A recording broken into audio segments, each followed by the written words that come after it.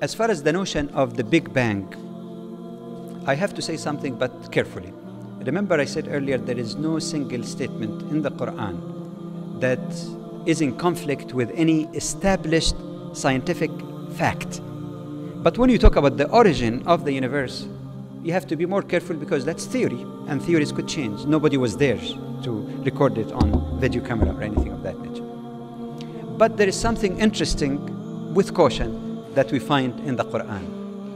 And the text of the verse in Arabic, it says, أَوَلَمْ يَرَ الَّذِينَ كَفَرُوا أَنَّ السَّمَاوَاتِ وَالْأَرْضَ كَانَتَا رَتْقًا فَفَتَقْنَاهُمَا وَجَعَلْنَا مِنَ الْمَاءِ كُلَّ شَيْءٍ حَيٍّ. Don't the unbelievers or rejectors of faith know or actually see, that the heavens and earth were all one part, and then we split them asunder, and we made out of water everything living.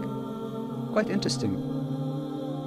The whole universe was one gaseous mass, according to that theory.